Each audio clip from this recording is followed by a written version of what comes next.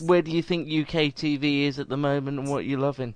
So last year, during serial killer gate, um, I am addicted to Buffy the Vampire Slayer, and I always religiously about 3 o'clock, usually when I'm stuck.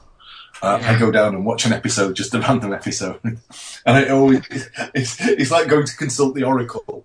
Like, what would Buffy do? Yeah, what would Buffy do? It's kind of like that. It is teetering on some religion, like, those people, who put Jedi down. I do just go down and go, oh, what would Whedon do? If I'm really stuck, I watch the first Avengers. But I also watched a lot of documentaries last year. Oh, on Netflix, so many great documentaries. Yeah. Going Clear was just brilliant. Oh, that was amazing. The one about Scientology. I struggle to watch British drama when I'm writing something similar because I'm scared anyone will think I've nicked it. I spoke to Nicola a year or so ago, and she said she watches every drama, and I just think, there is some great drama, but how do you watch every drama? I feel like I watch everything pretty much, but for somebody in her position who loves TV so much, to be able to watch every drama must be draining. I'd have thought. She's omnipresent. That's why. What you don't realise is she has that ability.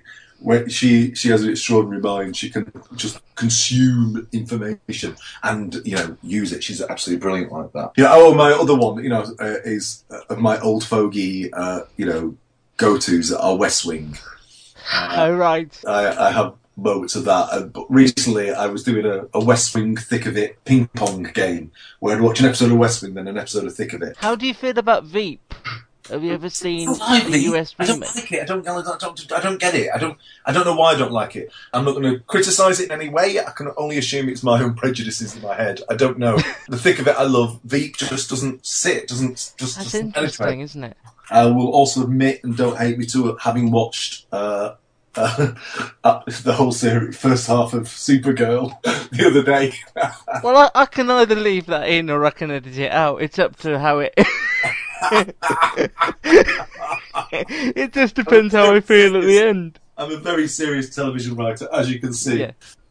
Paul Abbott always used to say, and he was brilliant. I learnt lots when I worked on Shameless with him. Was if you've heard someone else say it before, then don't write it. From everything from "Hi, honey, I'm home," unless you're taking a piss out. Do you know what I mean? I can't remember the last time I heard that. But you know what I mean? Yeah. Or someone going.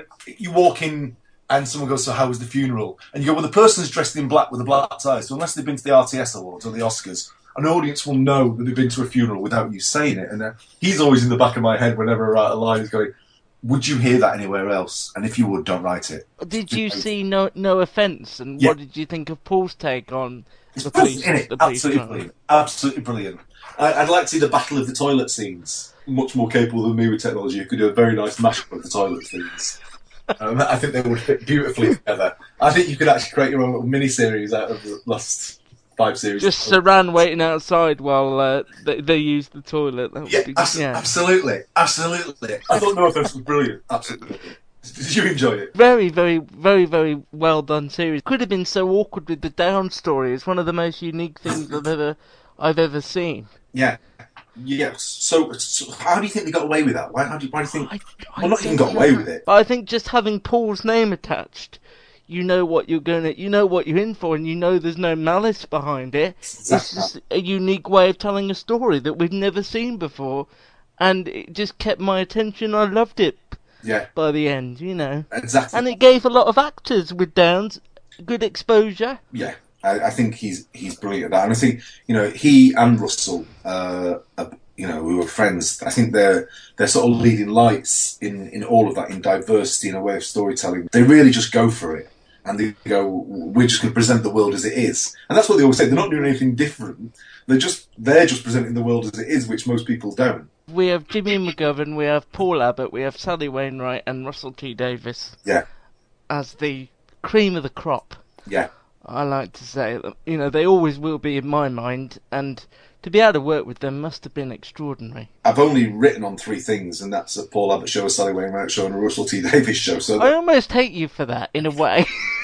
Yeah. To begin that exposure is just incredible. I know where the bodies are buried. That's the only thing. Yeah. Is I know their PIN numbers. I know the access to their emails. I think that's how I do it. It's only downhill from here. So, make sure you watch Scott and Bailey Wednesdays at 9 on ITV. Download this podcast from thecustardtv.com.